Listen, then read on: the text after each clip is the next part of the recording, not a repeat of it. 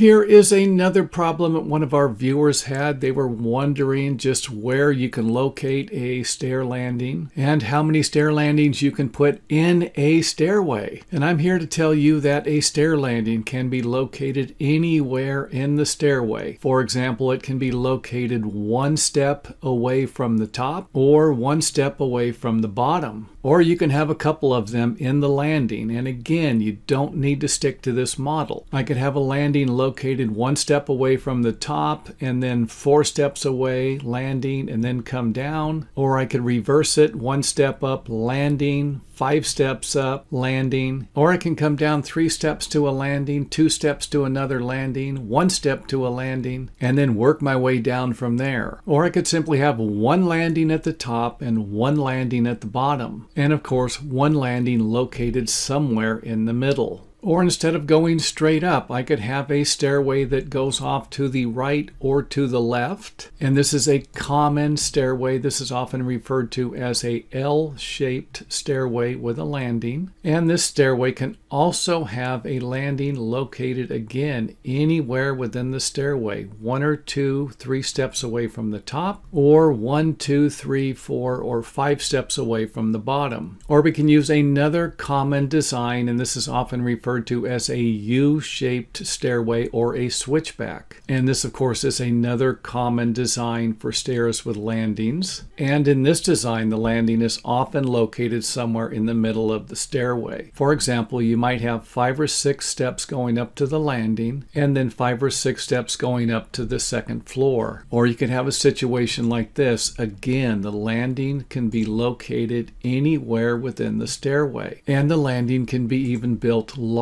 It just cannot be smaller. The building codes often require a minimum width for a stairway of 36 inches for most single-family homes. And the depth of the stairway will need to be the same also. So the minimum size landing for something like this would be 6 foot wide and then 3 foot deep. And again, that's the minimum size. You can always make it larger. And the stairs can be located in a variety of different directions. For example, I could have the stairway here, I could have it over here, I could have it coming up this way, I could have it switching back, or I could have it come down this way and then turn 90 degrees and come this way. And the stairs can be located in the center, on the left, or on the right if you're going to be using a larger landing. And again, can come down and go this way, can come down and go this way, can come down and go this way. And hopefully this makes sense. Now, the one thing I did not get into was angling the landings, because that can get a little tricky. However, if this is a subject that you're interested in, feel free to let me know by leaving a comment in the comment area, and I will definitely make another video on that. And the reason why I'm not going into the details in this video is because sometimes angled steps or angled landings can be confused with winders and fall into the winder building code categories. Next up, let's take a look at whether or not a landing is actually a part of the stairway for the purpose of changing the height of the landing if necessary. And an example of that would be if you had a landing at the bottom or top of the stairway. Now, here's the problem I ran into when I was building stairs, and that was the fact that it wasn't difficult to cut the stair stringers to provide the same riser height for each step in the stairway. However, that wasn't always going to be the case with the landing. For example, if I needed a 7-inch riser height, then I might need to rip the joist down to create a riser height of 7 inches. And that's going to require a lot more time when building the stairway. Or you could run into another situation where you have a landing in the middle that would provide you with the ability to build 2 different flights of stairs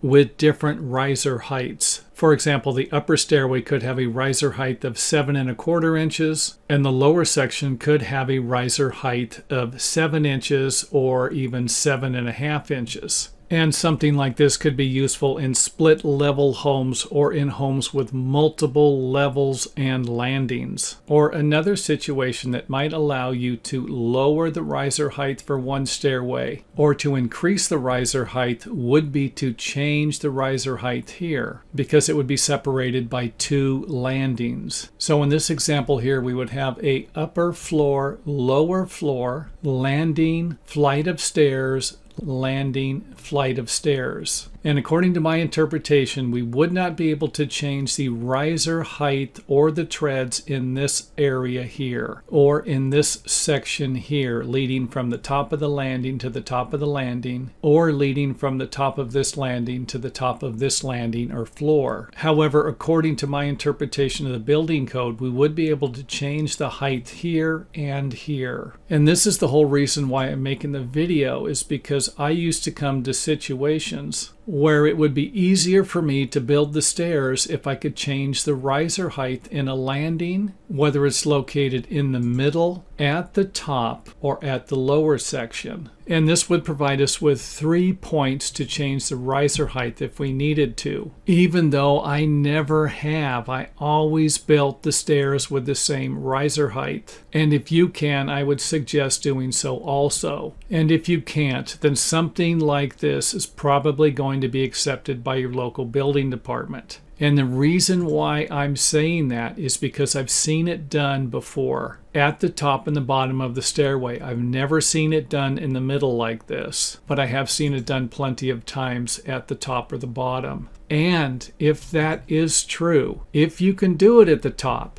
and you can do it at the bottom, and they consider this to be a landing and this to be a landing, then you're not going to have a problem doing it here, because this would be a landing and this would be a landing. And to prove my point, let's go ahead and read the definition of a couple of words in the International Building Code book. Stairway, one or more flights of stairs. And in this one here, we would have a flight of stairs here, a flight of stairs here, and then a step and a step, or what even might be referred to as a stair. So the definition for stair is a change in elevation consisting of one or more risers, which we would have right here and right here. A stairway is one or more flights of stairs, either interior or exterior, with the necessary landings and platforms connecting them to form a continuous and uninterrupted passage from one level to another within or attached to a building, porch, or deck. Next, let's go ahead and take a look at the word flight. And the definition of that is a continuous run of rectangular treads or winders, or combination thereof, from one landing to another, meaning that a flight of stairs will be from one landing or one level, one floor, to the next landing, suggesting that the flight of stairs would be right here. All risers and treads would need to be the same from this landing to this landing, and from this landing to this landing. However, it might not be from here or here. And thanks for watching. If you enjoyed the video, let us know by hitting the thumbs up button or letting us know in the comment area.